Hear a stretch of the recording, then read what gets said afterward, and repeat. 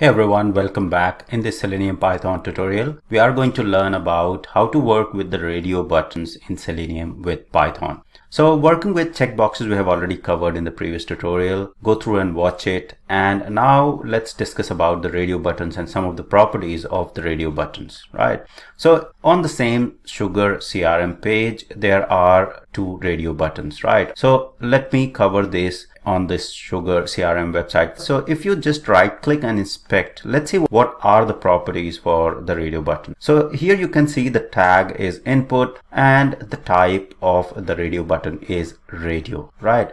As we have seen, for the type of the checkboxes was checkbox, for the radio it is the radio button, and that's how the checkboxes and radio buttons are being differentiated with the type attribute of that particular web element. Now the property of the radio button is that you can only select one. Like in the checkboxes, I can select multiple checkboxes or just some of it, but in the radio button, if you select the other one get deselected, right? So only one of the radio button can be selected at one particular time. In terms of Selenium or handling the radio buttons with Selenium, it is absolutely simple process. Same thing, you just have to identify the locator for this radio button, okay, and then use the click method to click to select the radio button, right? So as we are doing it manually, we are simply going to that particular radio button, pointing our mouse pointer there and click on and clicking with the with our mouse, right?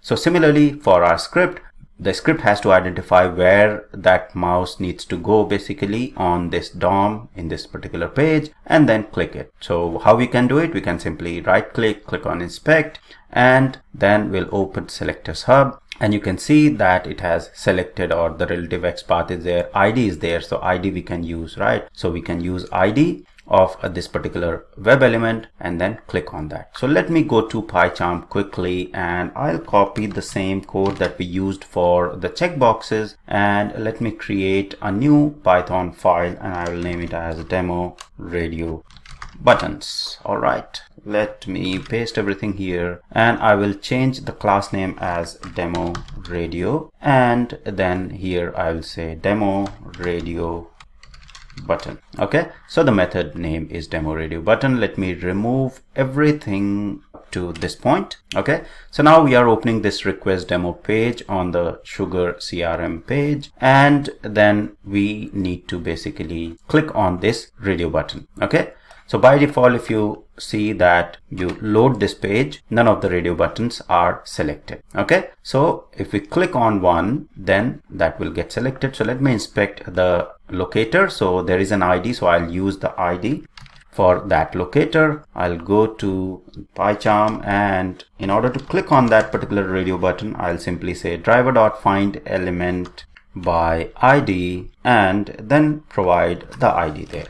Okay, and after providing the ID, I can simply say dot and then click, right? So this is identifying where we need to click. So this is the locator of that particular radio button, and then click method will click on that particular radio button. Okay, so after clicking, let me put some sleep there. Okay, so I'll say time dot sleep, and let's put a 4-second sleep so that we can see that the click has happened. Okay, and prior to clicking, let me put a sleep as well so that you can basically see that initially it is unchecked or not selected, and then it has clicked on that particular radio button. So now let me create an object of this class. So we'll say, I'll simply say radio demo, create a variable to hold the reference of the object. So to create an object of this class, I'll simply say demo radio followed by parenthesis, and we'll call this method, right? So we'll say, simply say with this particular variable, we'll say dot, and we'll say dot demo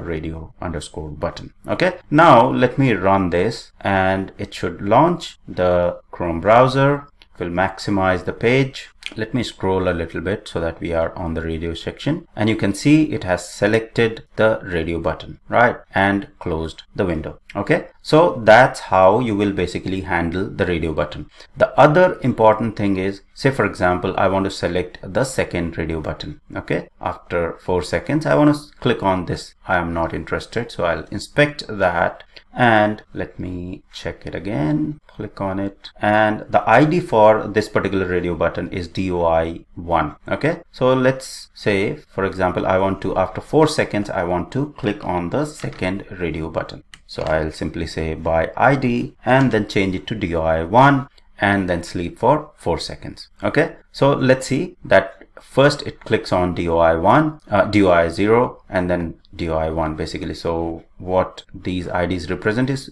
the DOI0 represents this please add me to the marketing communication, and DOI1 ID is the second radio button. Okay, so let me run it and see this. It will open the browser, maximize it, and let me scroll it. You'll see that it will select the first one, right? We'll wait for 4 seconds and then selected the second one and then close the window, right? So that's how you will be handling the radio button. Pretty simple, nothing complex. Just identify the locator for the web element, that is for the radio button, and use the click method to click on the radio button. Other important function is selected. Okay, so say for example, in your test case, you are trying to verify whether the radio button is selected or not. So Selenium Python has the method is selected, which we can use to verify whether the radio button has been selected or not. Okay, so now say for example, prior to clicking on the first radio button, we want to verify whether the web element is selected or not. So what we'll do is we'll say find that particular radio button, and then we'll say is selected. So what this is selected method will return is it will return a boolean value of true or false. So if the radio button is selected, it will return true. If it is not selected, it will return false. So when the website is launched, in that instance, none of the radio buttons are selected. So this statement should return false. And if we print it, so let me print it directly.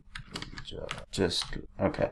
So let me print it directly here, and because this whole thing will return true or false, so I can directly print it on the console. Okay. So this statement here will return false, and it should print false on the console. Now, after clicking, let's see what it returns, right? So after clicking on this first one, it should return true in this case. Then in the second case, if we print this DOI1 here, or say DOI0, right? So let's say what happens after we click on DOI1.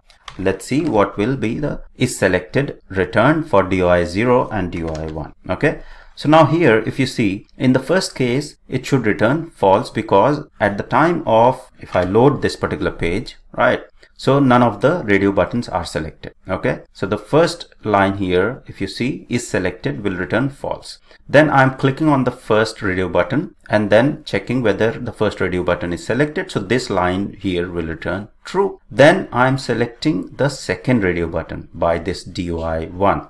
And then again checking whether DOI0 is selected and DOI1 is selected.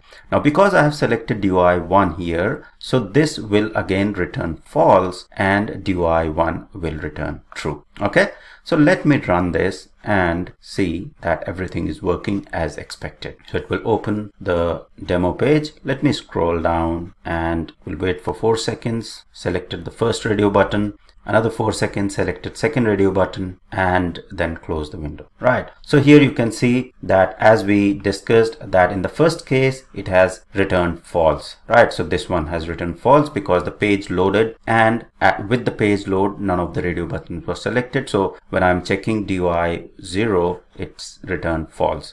Then the second one, it selected the first radio button and it returned true. In the third case, second radio button was selected, so first got deselected, and that is why it has returned false, and second was selected and it has returned true. Okay, so this is how you will basically handle the radio buttons and use the is selected method to verify whether a particular radio button is selected or not. Okay, so I have been manually scrolling this page, if you notice, in the checkboxes and the radio button example.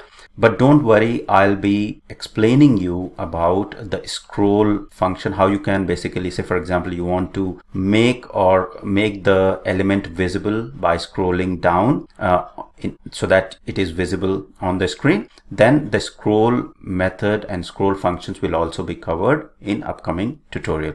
Now, just to show you that it is actually selecting the radio button and checkboxes, I've been just manually a little bit scrolling it just to show you the functionality of radio button and checkboxes. But everything in Selenium can be done through the program and through the code and through functions and methods that are available in Selenium Python library. Okay, so that's all for this particular tutorial on how you will be able to handle the radio buttons and how to use the isSelected method to verify whether the radio buttons are selected or not. So I hope this was helpful and clear. Thank you very much for watching.